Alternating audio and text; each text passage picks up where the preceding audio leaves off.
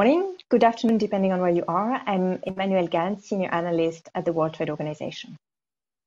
And I'm Deepesh Patel, Editor at Trade Finance Global. Welcome to the launch of our revised periodic table of DLT projects in trade. This new publication updates the original periodic table of DLT projects in trade that we launched last year in December 2019 at the WTO Global Trade and Blockchain Forum. This new publication is the result of a joint collaboration between the WTO, myself, and Deepesh Patel of Trade Finance Global. I also would like to thank John Denton, Secretary General of the International Chamber of Commerce, and WTO Deputy Director General Zhao Yi for having signed the foreword to this edition.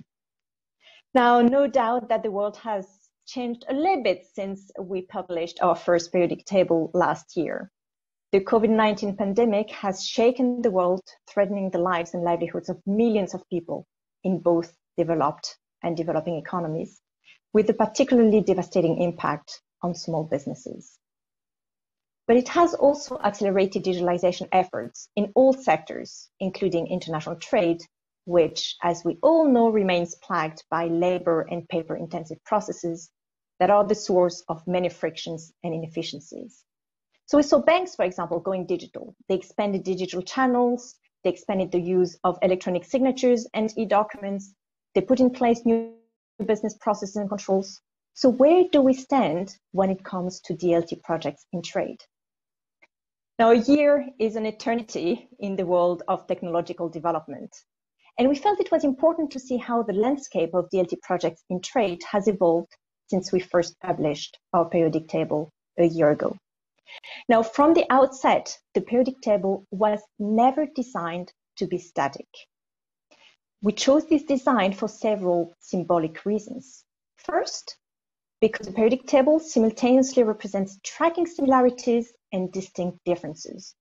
So on the actual periodic table, you may have hydrogen and helium next to each other because they are most similar in terms of mass, but the two remain radically different when it comes to features like reactivity.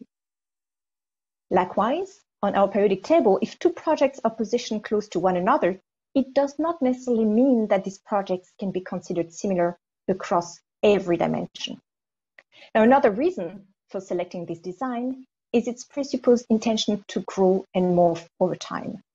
The very first periodic table of elements that was developed in the 1860s was made with intentional blank spaces that would one day be filled with elements that were predicted to exist but were not yet known. And this is also how we envisaged our periodic table of DLT projects in trade, as a momentary snapshot of the current industry landscape that will change over time. In fact, this year's periodic table does look quite different from last year's. So, what's new?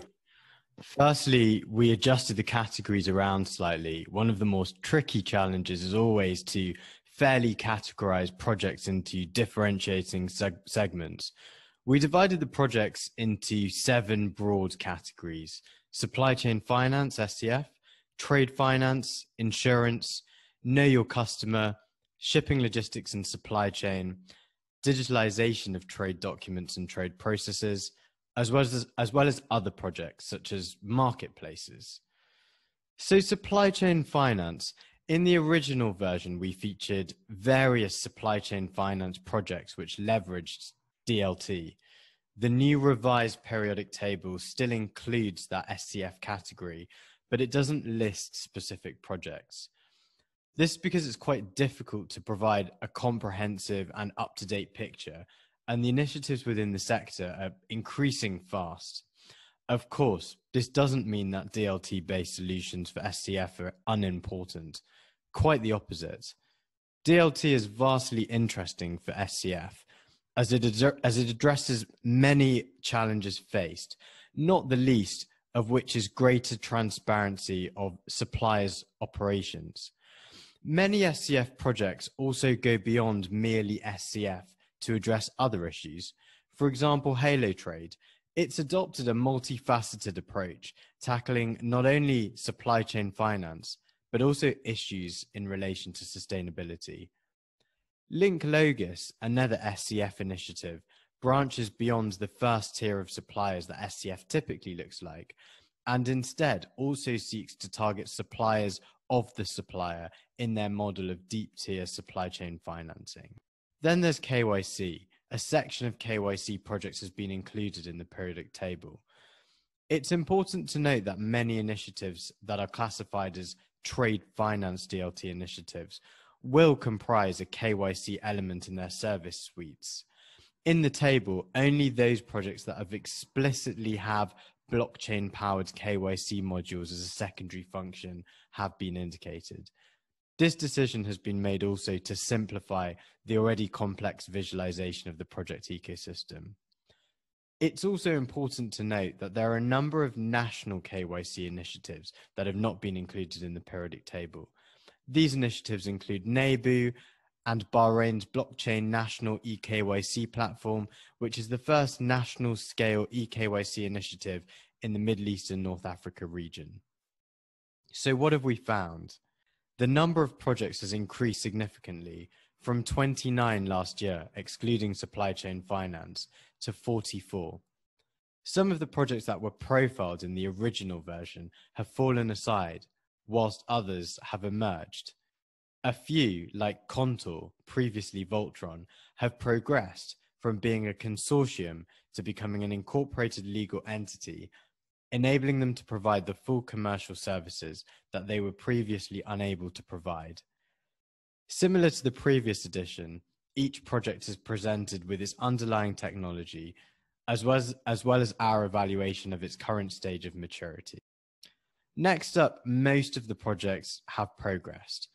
Overall, we found that the industry has made steady progress towards trade digitalization, with the average project moving from a maturity stage of 2.3 out of 5 to 3.3 out of 5, with 1 representing the proof of concept POC stage and 5 representing live and running or well established. The maturity indicator is represented by the circles shown in the bottom left corner of each project in the periodic table. It's also important to note that this publication is merely a representation of the industry as we know it today. There are likely more projects that we are not aware of or do not have enough information to include here. We invite anyone with knowledge on projects like these to reach out to us. We look forward to hearing about new and innovative solutions to the issues plaguing the industry. It's also important to note that, similar to the previous edition, will be primarily focused on the digitalization side of DLT in trade, examining how it can be used in pursuit of the digitalization of trade documentation, digitalization of trade processes, and the exchange of trade data. So we don't cover track and trace projects, even though they're a very important aspect of the broader industry. Now, an important observation that we make is that customs developments are trailing, which is bad news, I would say. Trade digitalization relies on the development of end-to-end solutions. And any digital process will only be as strong as its least digitized link. So for international trade, this means integrating customs. This is critical. Several governments are testing or considering using DLT for their customs operations in single windows, but most projects still remain at a conceptual or piloting stage. The most advanced project appears to be Ganne in Latin America, which focuses on the issue of mutual recognition of authorized economic operators. We also flag in the publication a handful of other proofs of concept and pilot projects involving customs, such as the NAFTA-CAFTA proof of concept that was run by the US Customs and Border Protection Office, or the EU Digitaxud ATA Carnet POC that was conducted by EU Digitaxud with the International Chamber of Commerce a few years ago, or the Korean Export Clearance Project and Shanghai's Single Window Project. However, many of these projects either seem to have made limited progress or have not made any indication of the progress known either to us or to the public. So we do not feature them in detail in this revised periodic table. Now, the good news is that things are moving. Various customs authorities are now integrated with the TradeLens project, And there are several other DLT, digitization of trade document projects, that are integrated with customs. And one example is Avanza Innovations, which has been integrated with Dubai Customs. While these are significant positive developments, it is not enough. More needs to be done in this respect. We need to start seeing more movement along this front if we truly want to digitalize international trade. Now, a new section on Standardization Initiative was also added in this year's publication. This section provides an overview of projects that work towards creating digital standards relevant for trade to drive digital interoperability. These standardization initiatives play a crucial role in shaping the future of trade digitalization. Because end-to-end trade digitalization can only happen if an ecosystem that allows for seamless exchanges of data between existing platforms is in place. And this requires developing and implementing globally accepted digital standards for trade.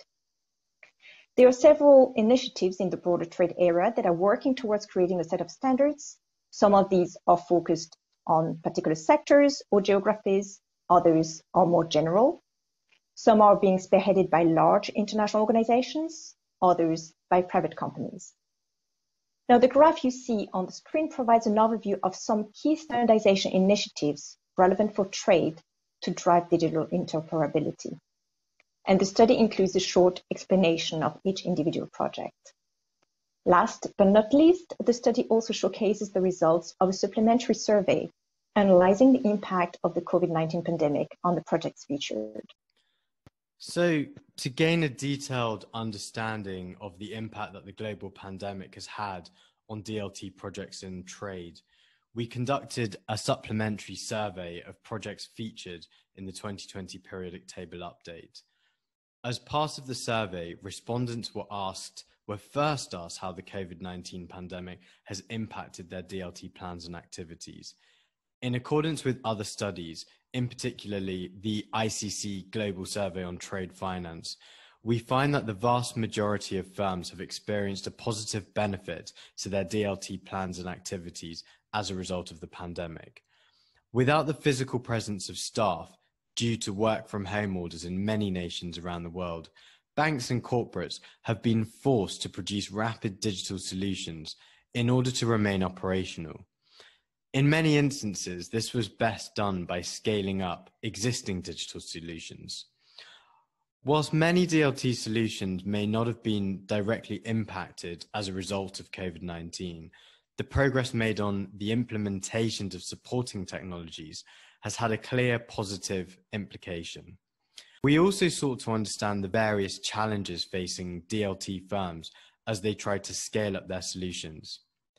It's interesting to note that legal challenges were rated as posing a more pressing challenge than any of the other challenges. This suggests that the largest current challenge facing the deployment of DLT solutions across the industry relates heavily to lack of legal clarity and enabling regulatory framework that firms face. If the industry is to transition successfully into a digitalized world powered, in part by DLT, regulatory development needs to keep pace with technological advancement. Governmental authorities and policymakers around the world need to begin addressing the historic and often wildly outdated laws that are burdening those seeking to guide the industry into the near future. Thank you very much for listening. We invite you to read the white paper that is now available on the WTO and TFG websites. Thank you. Bye.